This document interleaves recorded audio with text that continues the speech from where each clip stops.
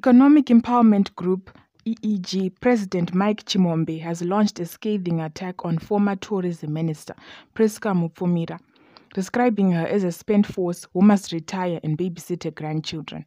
According to latest developments following submission of curriculum vitaes, Mupfumira, 66, who is incumbent Makonde Senator, will square up against war veteran Patricia Ndhlovu on the female side, while Chimombe is the sole male candidate for the post. Going to the zebra system, which dictates that female candidates contest each other.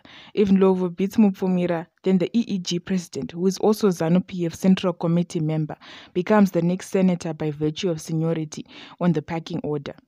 Addressing scores of Zanu PF supporters at Shackleton Grounds this Wednesday, Chimombe laid into Mupfumira, calling on her to relinquish the post to pave way for a more energetic and clean candidate. My decision to run for Senate was influenced by that I have held many posts within the party, including serving as Zanu PF Youth League Deputy National Secretary for Indigenization and Economic Empowerment.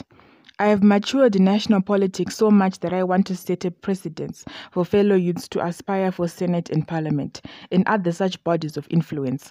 The Senate chamber must not be viewed as a retirement home where elderly politicians are seconded to go spend time dozing off, but instead it is an important arm that gives oversight on laws passed by Parliament.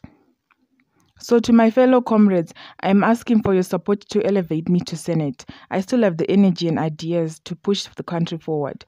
I appeal to Mupfumira to retire, go home and babysit her grandkids, said Chimombe, amid applause from the gathering.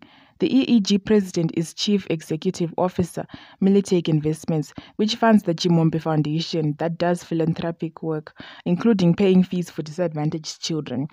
Mupfumira, once a powerful cabinet minister, lost his Zanu PF Politburo post after being embroiled in a $90 million scandal involving National Social Security Authority (NSSA) funds, which she allegedly used to fund a relative's lavish wedding. She surprisingly made a comeback into the party's Central Committee in the December 2022 polls. Trial in the multi-million-dollar graft case is expected to commence March 27.